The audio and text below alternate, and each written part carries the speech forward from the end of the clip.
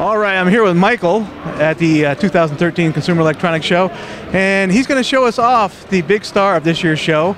It was the big star last year's show, but this year we got something new. It's the Hopper with Sling. Can you tell us more about it?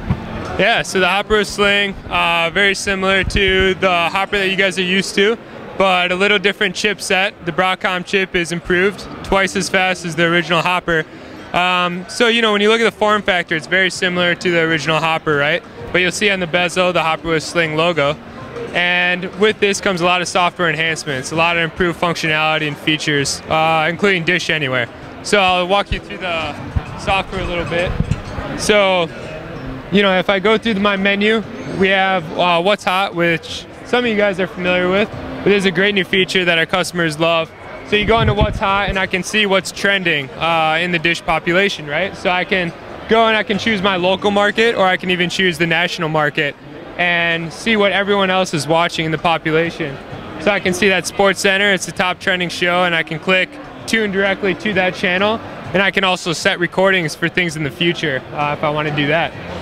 But if I go into my guide here, something that's new is the Hopper Transfers application, and essentially what that allows you to do is to watch content on your iPad or mobile device without an internet connection, right? So no longer do you need that internet connection to watch that TV on the go. Now I can actually transfer the content from my DVR to that mobile application and watch it on my iPad, which is a really great feature. And I understand that there's no additional equipment required, like DirecTV to have a Nomad box required to transfer your DVR recordings to the iPad. This, you just set it up and go. There's no extra. Exactly, no extra equipment. That's why the Hopper with Sling is great. All that technology is already built in. I don't need a Sling adapter. I'm not paying any extra fees. It's all free on the set-top box side, but also on the mobile side.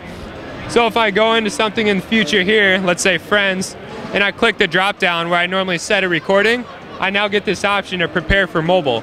So I can click this prepare for mobile option and it'll record it, plus it'll prepare it for me. So normally it takes a half hour to prepare that for Friends. It'll automatically prepare it for me once I click this, and then now I can go to my iPad, and it only takes 5 to 10 minutes to download that content and to be able to watch it on the go. So basically what it's doing when you select that is it's converting it to a usable format by the iPad. Exactly, exactly. It's kind of similar to what we do today with live content with the Sling technology, so that I can send it over IP.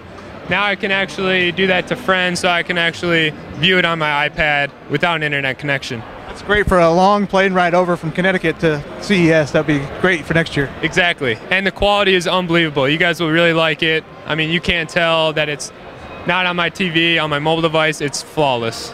Now I understand another new feature, or I guess the heart of the unit, is a brand new CPU. Can you tell us more about it and why it's so special?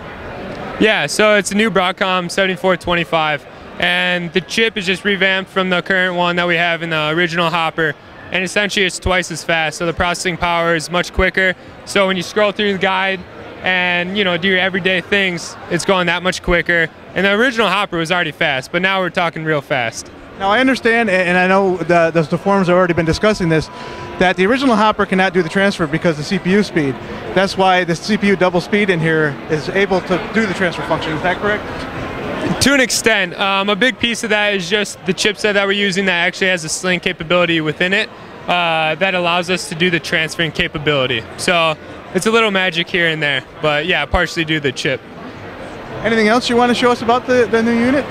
Well, at this station specifically, we're showing the headphones on the side because another cool new feature that we have is Bluetooth capability.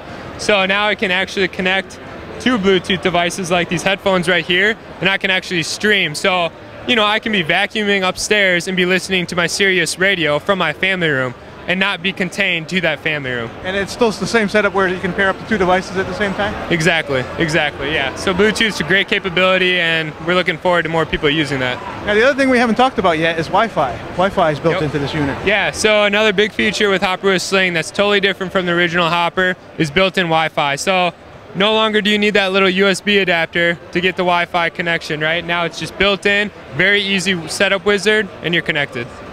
Now, is it officially supported yet or not officially supported yet, where if a person takes their Joey, plugs in a compatible USB Wi-Fi adapter, have a wireless Joey box, is that officially supported yet, or is that something you guys are still working on? I can't quite speak to that fully yet, but something that, you know, we look forward to talking about further in the future.